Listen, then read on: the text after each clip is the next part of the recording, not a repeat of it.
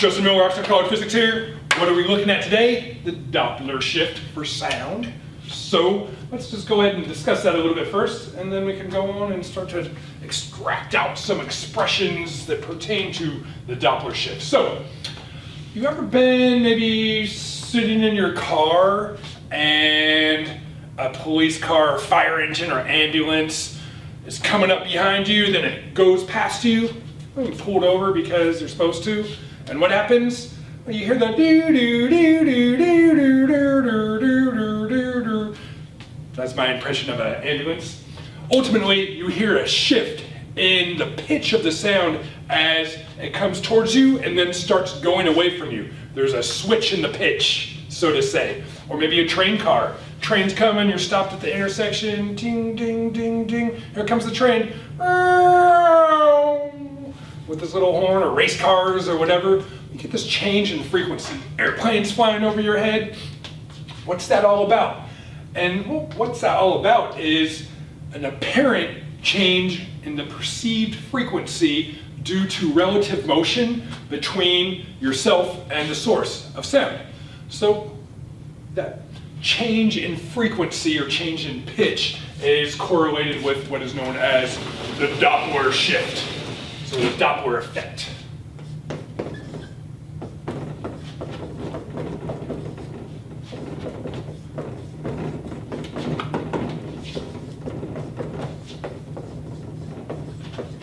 So we're going to stick with sound waves at this point. You can have Doppler shift for light waves as well.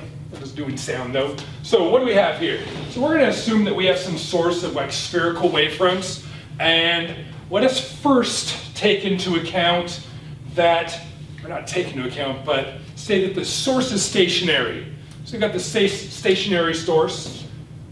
Consider a source that is stationary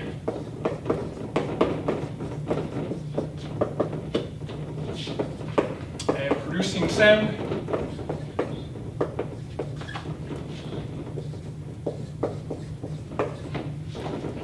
Of a singular frequency,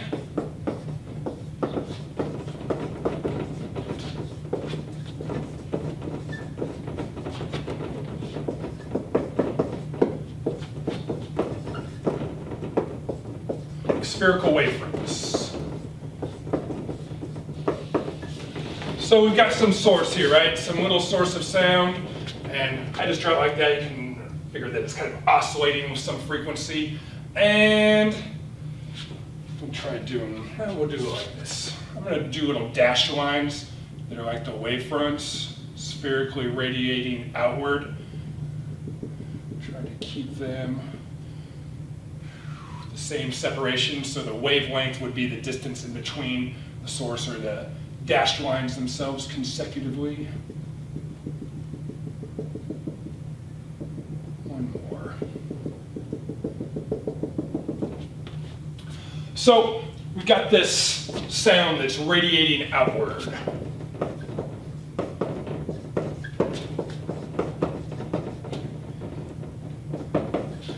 At what rate? At the speed of sound. It's not exponend the speed.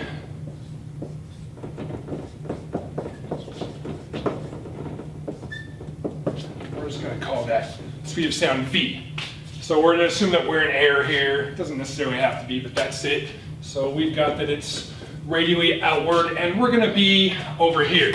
So we'll just take like a nice little straight line and say that, you know what, you, or me, or somebody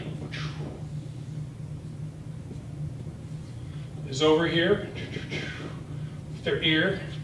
And what do? They hear this sound. Eventually these wavefronts reach their ear. I'm not going to draw them all out, but they hear the sound. They got their nice ear right there. Whew. They hear the sound, and the sound has a particular pitch. And the pitch, again, correlates with a specific frequency, which would be the frequency of the source. So if we have a source frequency, F. Now, if we stay stationary there, we perceive the same frequency that the source is producing. But if we start moving either towards the source or away from the source, we will perceive a different frequency, and thus we will hear a different pitch, even though the source frequency remains the same. So let us do this. I'm going to draw in a couple more wavefronts right here, just kind of like this. Not the best wavefronts, but you kind of get the picture there. And what's going to happen, we're going to say that we're going to be moving this way. Observer moving toward source with speed. I'm going to call it V sub O for the observer's speed, and this is towards the source. All right, so what's going to happen here? Well, we've got that these wavefronts continuously come in. They're traveling at the speed of sound. In air, 20 degrees Celsius, we'd say 343 meters per second, but they're traveling. The spatial separation between these wavefronts is defined as the wavelength. So if we wanted to, we could kind of draw that in and say, hey, the wavelength is that. The wavelength is something that's preserved. There's the wavelength of this wave, again, that correlates with the frequency and the speed of sound, because we know that F is equal to V divided by lambda, right? V is the speed of sound, F's the frequency being produced, and lambda is the wavelength of the wave. So, what do we have here? Well, in our reference frame, if we're traveling that way, we come into contact at a faster rate with the wavefronts than if we're just standing still, right? The wavefronts come to our ear at a certain rate, 343 meters per second is the rate that they're traveling forward. There's a certain period then, and hey, we time the arrival at our ear. But if we're moving forward, we actually come into contact with these wavefronts at a more rapid rate, we'll say, rapid pace. How much faster? Well, in our reference frame, or in the observer's frame,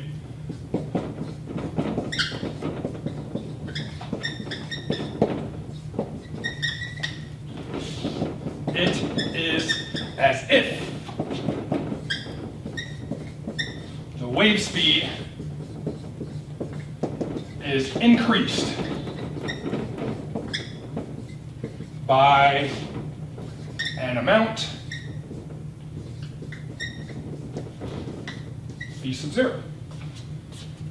So it's like the wave speed is actually faster than it really is if we're traveling towards the source, because we pass through these wavefronts at a more rapid rate, and that's it. So this is what it seems like to us, or how we can sort of think about it. So what does this do? Well, let's see.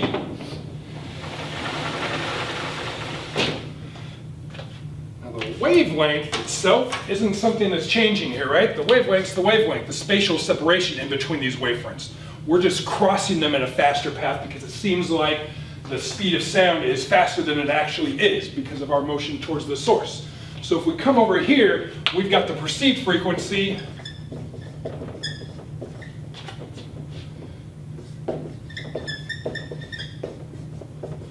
by the observer is, we're going to call it F prime. That's not taking the derivative, we just call it something else.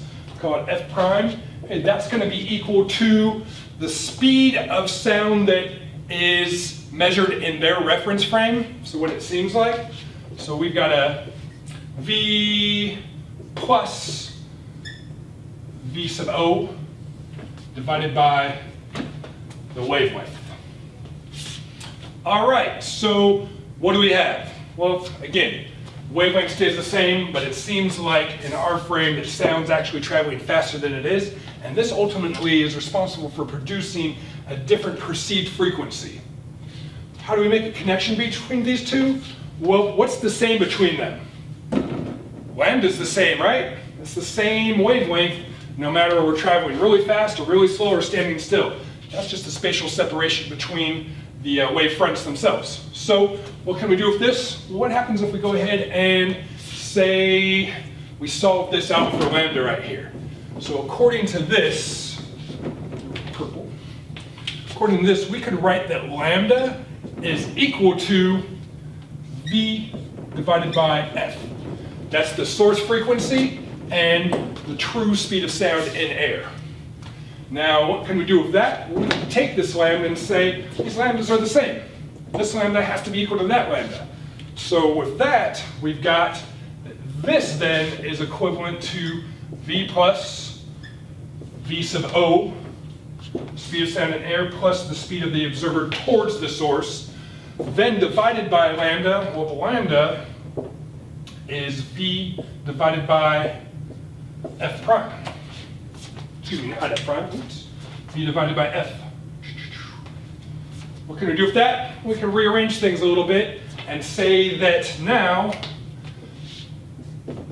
the perceived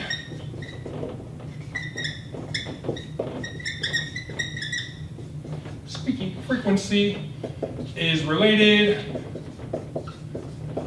to the source frequency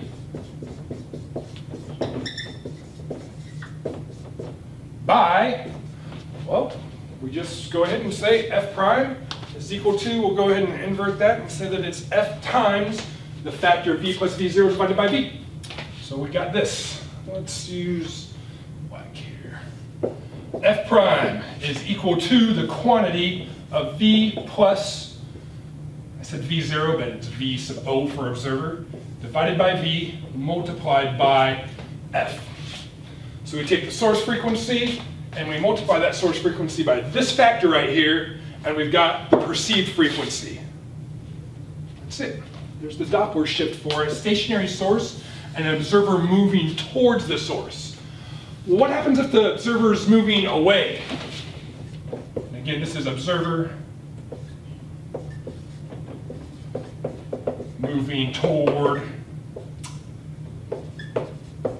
a stationary source.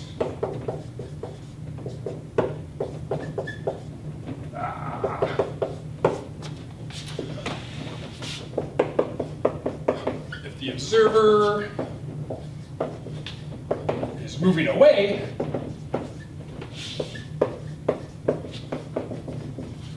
from the stationary source,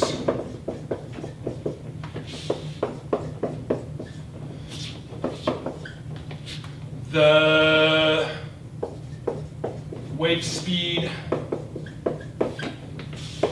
in the observer's frame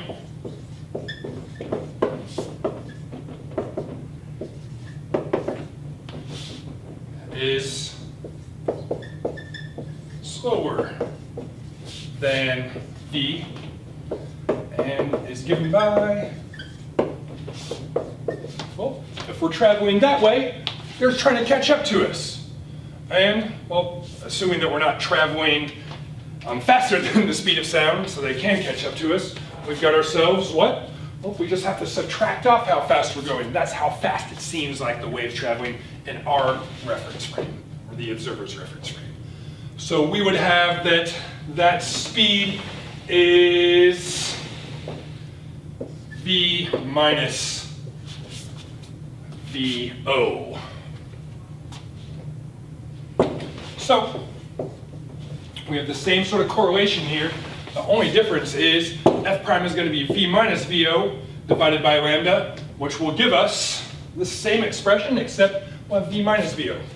So f prime is equal to the quantity of v minus VO divided by v multiplied by the source frequency. All right, so ultimately we've got down what happens if the source is stationary and we're moving either towards the source or away from the source. Now think about this. If you're moving towards the source, are you going to perceive a higher frequency, higher pitch, or a lower frequency corresponding to a lower pitch. So let's see what this sort of says here. If you're moving towards a source that's stationary, and this is the numerator here, numerator is larger, then we will have that this ratio here is greater than 1, which says then that the frequency that you perceive is going to be greater than the source frequency, which means that it's higher pitched. So you're moving towards the source, you perceive a higher pitch than the source actually has. You're moving away from the source, well, this fraction here becomes something that's less than 1, and thus you have a fractional value of f for the perceived. So you hear something that's lower pitched. So in this case, f prime is greater than f. Perceive a higher pitch. And for this one, we've got that f prime is less than f, which means we perceive a lower pitch. So maybe the true sound of the sound is something like, there's the source frequency, you're traveling towards it, and it sounds like, or you're traveling away from it, and it sounds like, probably not that large of a shift, but it really depends on how fast you're going. If we're just running, and hey, you probably don't even perceive it, the frequency shift's probably just a couple hertz, but as you travel faster and faster towards the source or away from the source, you get a larger and larger discrepancy between the true source frequency and the frequency that you perceive. That's pretty cool, Doppler shift. All right, so again, that is if the source is stationary. Let's look at if the source is moving towards the observer and the observer is stationary. So let's get rid of this here. And now consider that.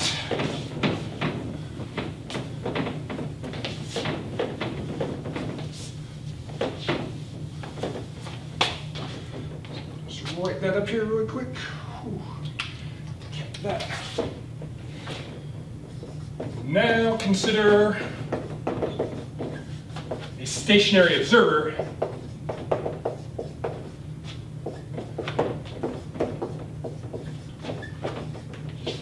and a source that moves toward the observer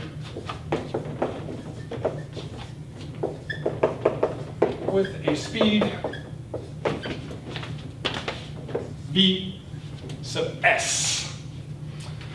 All right, so this one gets a little bit harder to draw. This is what we've got going on though. So we've got this source that is producing these spherical wavefronts that travel outward at the speed of sound. That's great. But what we got to think about is this source is moving too. So the source has some speed, v sub s, which we're going to assume is less than the speed of sound. And what does it do? It makes a pulse right here, right? And that pulse starts spreading outward. Well, what's happening while that pulse is spreading outward? This source is still moving forward. So it produces another pulse where it has advanced some. As the first pulse is still spreading outward, produces another one. That one starts spreading outward, and it advances even more. And what happens is that it's always moving toward the pulses going that way, and moving away from the pulses that are going that way, right? So what's going to happen? Well, it gets that the pulses on this side end up having spatial separations between the wavefronts that are greater than they would be if it was just stationary. And the pulses on this side, or the wavefronts on this side, get more squished together because it's producing, the source is producing those wavefronts as it's traveling towards the wavefront that's been produced, the previous one. So what you end up getting is, this would be like a snapshot, but you kind of get this, where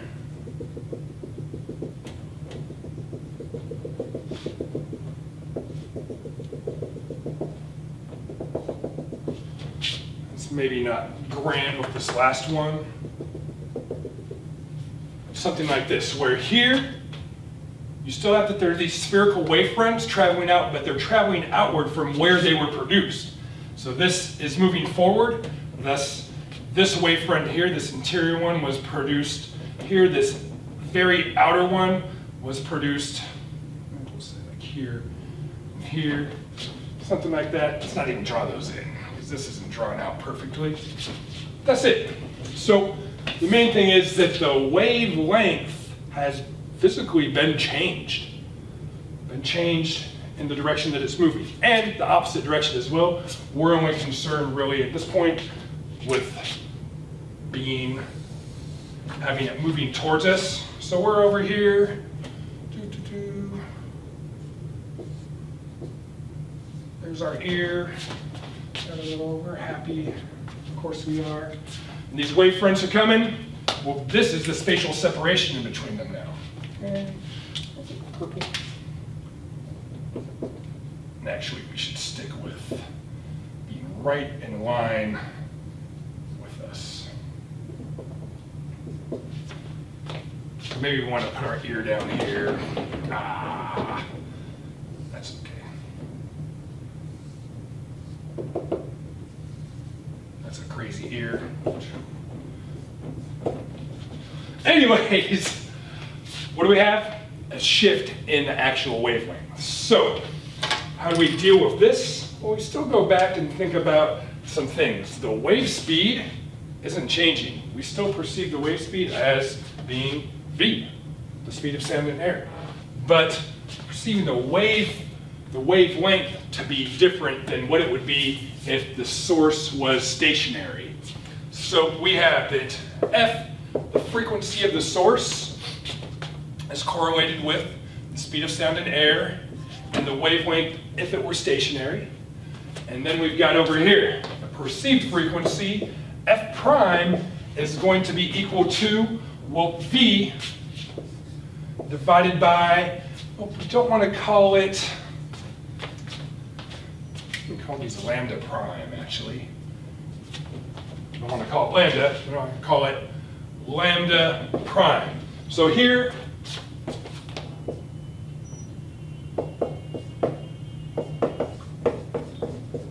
source were stationary,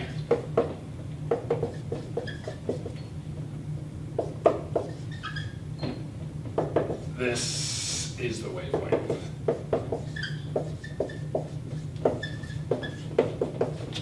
Lambda prime measured wavelength by the observer. All right, so what's the correlation between these two lambdas? The wave speed's the same. That's not changing. It's just how we measure the wavelength. It seems different.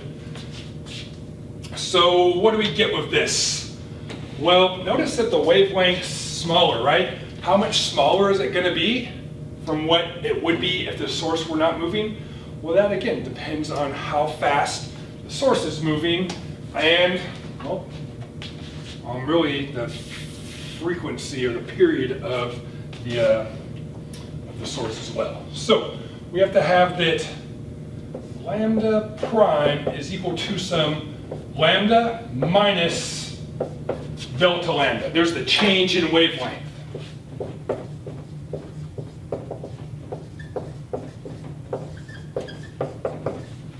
So the question ultimately becomes, what is that delta lambda? Well, the delta lambda depends on the speed of the source.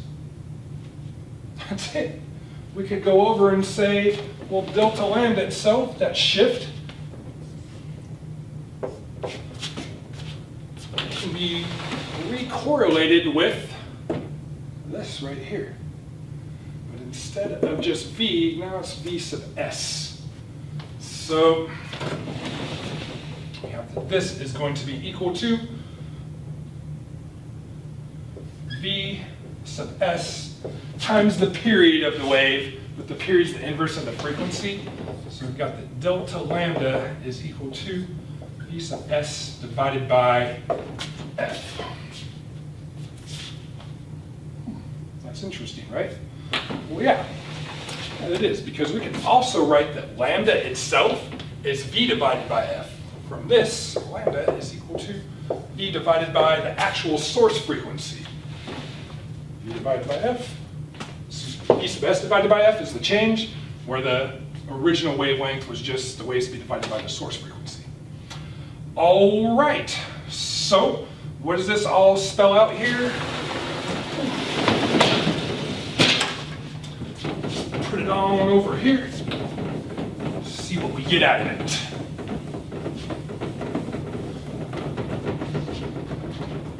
So we've got f prime is equal to v divided by lambda prime, and a lambda prime is lambda minus delta lambda. Delta lambda is v sub s divided by f, and lambda itself is v divided by f. So we'll write this out in a couple of steps. Write this is lambda divided by delta lambda, which is then equal to v divided by, again, lambda is v over f, and delta lambda is v sub s over f, so minus v sub s over f.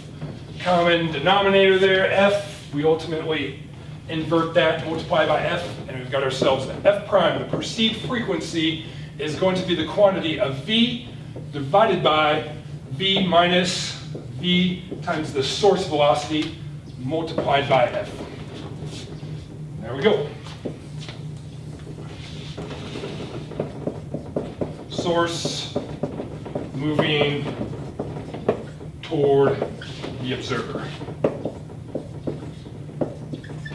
Source frequency, perceived frequency by the observer. So we go back and we say, well, what happens, right? What happens? Well, if the source is moving towards the observer, is the observer going to perceive a higher pitch or a lower pitch, higher frequency or lower frequency? So what's going to happen? We take v and subtract this off. This number here becomes a larger number divided by a smaller number, which then is greater than 1, right? Something greater than 1 multiplied by f gives us higher frequency. F prime is greater than f. Higher perceived frequency by the observer. Conversely to that, we could also have the source moving away from the observer. How do we do that? Well, if we just come over here and say, you know what, let's just put the observer over here. Actually, his ear should be down there, so maybe he's laying down. Anyways, source moving away.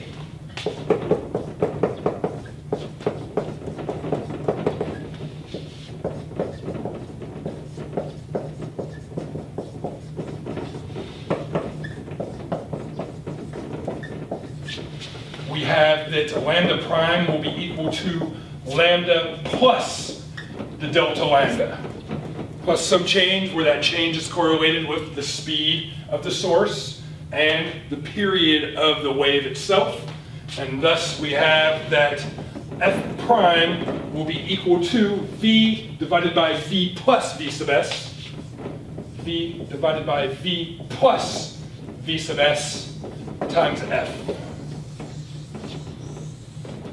So there's if the source is moving away, and we've got that f prime then would be less than f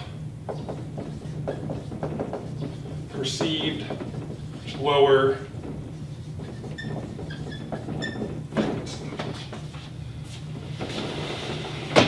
All right, so we've looked at two ends really here. Source is stationary, observer is moving towards or away, and the observer is stationary and the source is moving towards or away. We've got two different expressions here. So what we want to do is be able to put those together and just have one overall expression that we can utilize for any of those cases. Motion towards, motion away. The observer and the source can be moving towards each other. The observer could be running away from the source. The source could be moving in the opposite direction of the observer, them going away from one another. And that all has consequential motion between the source and the observer that needs to be taken into account to fully discern what the observed frequency is comparative to the source frequency. So what ends up happening is, well, we just take them. We take them both. We've got motion towards, motion away of both the source and the observer that can be taken into account. And how does that happen? Well, we just start adding some things together here. And what ends up happening, shortcut this a little bit.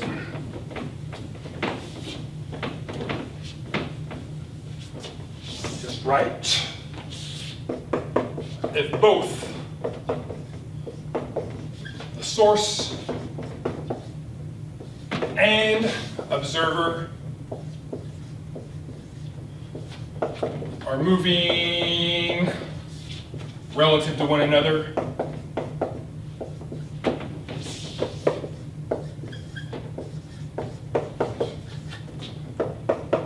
perceived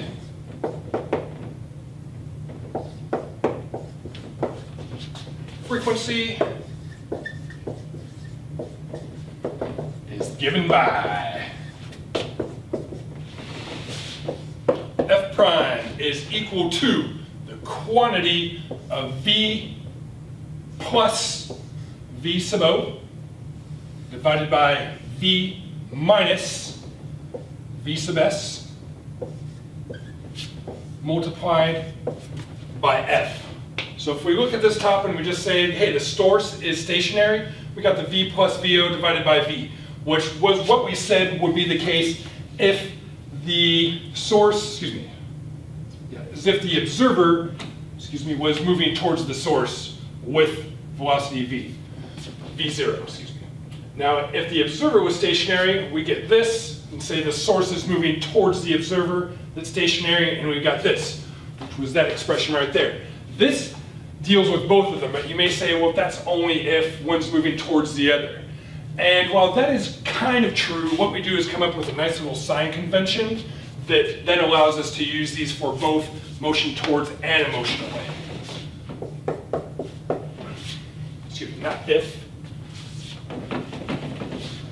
V sub S and V sub O can be positive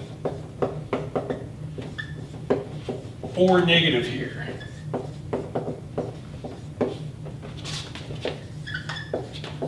So that this expression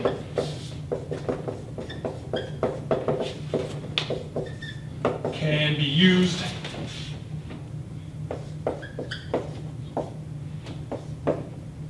for all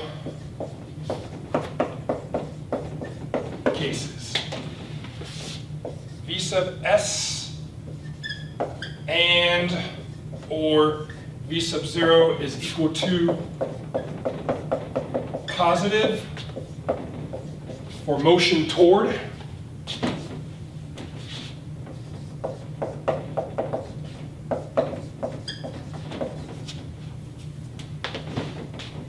and V sub S and or V sub O are negative for motion away.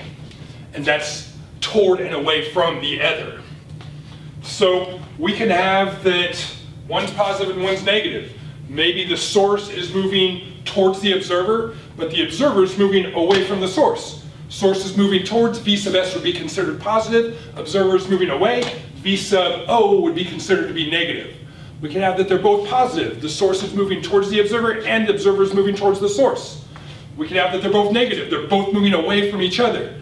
Or we could have that the observer is positive, it's moving towards the source, and the source is moving away from the observer. So the source's velocity or speed is considered a negative value. And given those sort of sign conventions here, this is the expression that we utilize for overall Doppler shifts regarding sound and relative motion between the source and the observer. Something that should be pointing out, these speeds here, VO and VS, are only the speeds in line between the observer and the source. So if we have that one is traveling this way and the other stays right above it but's traveling upward too, the traveling this way with it doesn't do anything. The component of motion that is, I should say, perpendicular to the shift being under investigation is not relevant. So it's only the inline motion, inline relative motion. I said that a little bit weird, but that's it. So if one's, say, stationary and the other's moving up, we don't just want to say, hey, its speed up is its speed relative to this. We would have to take out the component that is in line with its motion relative to this. So it's a little bit more subtle. It's not just up. We have to figure out how that correlates with the relative motion between them. Anyways, that's basically that. For this class, we keep things in line, so keep it on the simple field here. So what we'll do is leave it at that. We come back to a little problem with this, but Doppler shift's cool. Next time you hear a train, a plane, start thinking about it. Why do you get that shift in frequency? When it's coming towards you, it has one frequency. You just perceive it for whatever it is. It's traveling at a constant rate. But then all of a sudden, there's this turning point when it goes from going towards you to going away from you. That's where you hear that shift. So you get these two different extremes of the frequency and this turning point due to it switching from traveling towards to traveling away. While it's just traveling towards you, you don't perceive any shift. You just hear it, but you're hearing a different frequency than it's actually producing. Pretty cool stuff. That's it for now, and be well.